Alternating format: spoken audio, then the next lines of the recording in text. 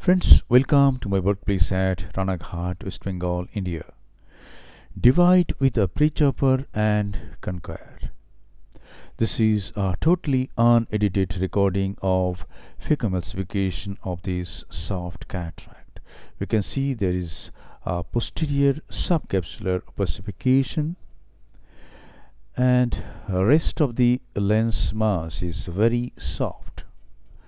It is very difficult to hold this nuclear mass with vacuum and chop, and it is time consuming to make trenches and divide this nucleus into 4 pieces.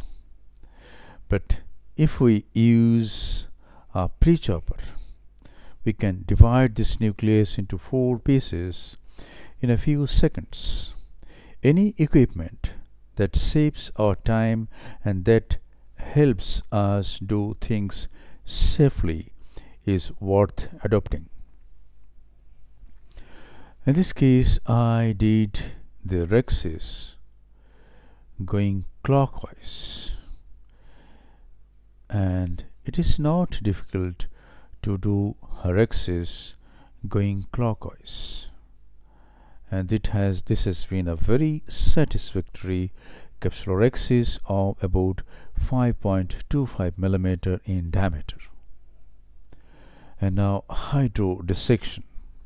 A 27 gauge cannula and BSS is being used to do hydrodissection. The nucleus is stabbed, some more hydro, and the nucleus rotates freely. Some visco is injected into the anterior chamber, and now I take the Prechopper in my right hand and a sustainer in my left hand and do this fast division, and rotate the nucleus and divide this heminucleus into 2 pieces. Rotate it again and divide the other heminucleus into another 2 pieces. So in a few seconds we have divided the nucleus into 4 fragments, into 4 quadrants, which, if we did trenches, it took much longer time, and it has been a very safe technique. And now we are going to engulf each nuclear piece by the phaco handpiece. Here it goes. Bevel down, some superficial cortical lens matter is removed, and this piece is emulsified using very low ultrasonic energy. Then the second piece, ultrasonic energy is set at 60%, but we are hardly using any ultrasonic energy in this case. And this is the last nuclear piece. See how quickly we have managed the nucleus. And now this is the epinucleus.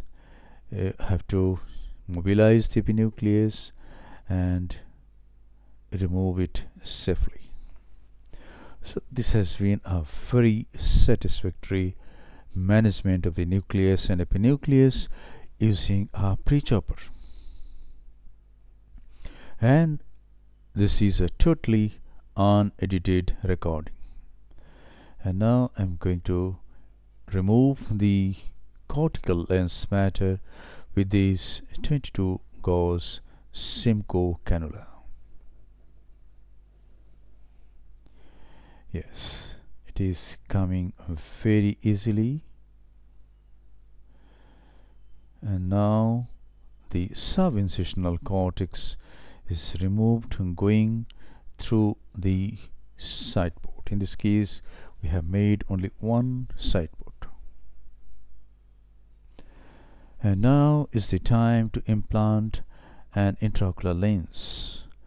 I'm going to use a B cartridge. So I'm going to enlarge the main wound a little bit, say by 0.2 mm. So the 2.8 millimeter incision becomes 3 millimeter.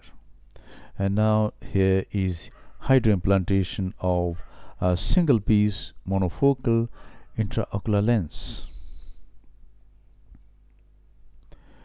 The trailing haptic was distorted. Now it is coming into shape, and the lens is dialed to place the haptics about 90 degrees away from the main incision. And now moxifloxacin is injected into the anterior chamber. The side port is closed by hydrating corneal stroma, and then a final lavage of the anterior chamber is carried out. If we do a final lavage, the chance of TAS, that is toxic anterior segment syndrome, is reduced.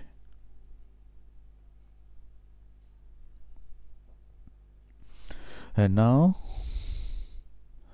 integrity of the wounds are checked, few drops of moxie is applied over the cornea, and the case is concluded. Thank you very much for your attention. Hope this video will encourage you to use any instrument that saves your time and that helps you do the case safely. This Prechopper is designed by Dr. Sohail from Nanded, Maharashtra. Congratulations to Dr. Sohail.